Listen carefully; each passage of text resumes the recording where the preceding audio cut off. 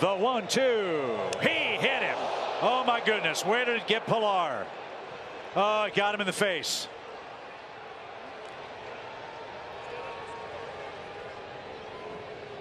Oh my gosh.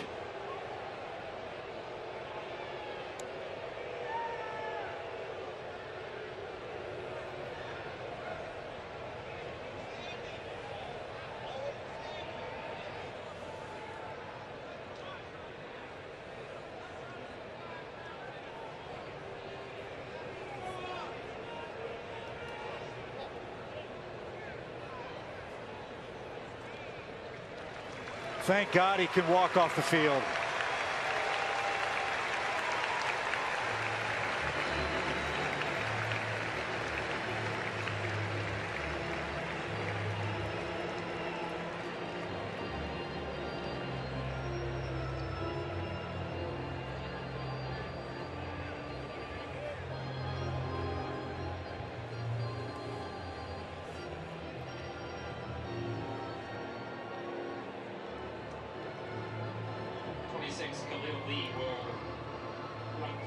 Khalil Lee is going to come on and run for Kevin Pilar, who was just hit in the face with a fastball.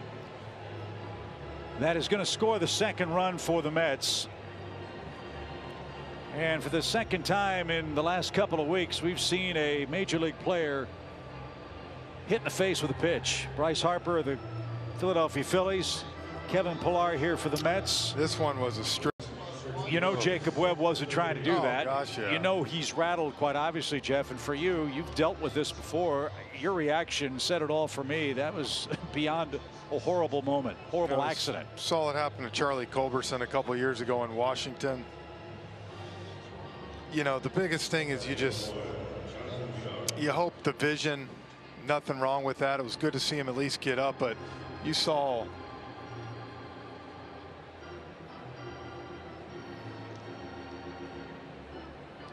So now with Pilar out of the game, they have to scrape away the blood, quite honestly, from the area around home plate. And we'll have a momentary pause because of the time Ed Mangan needs.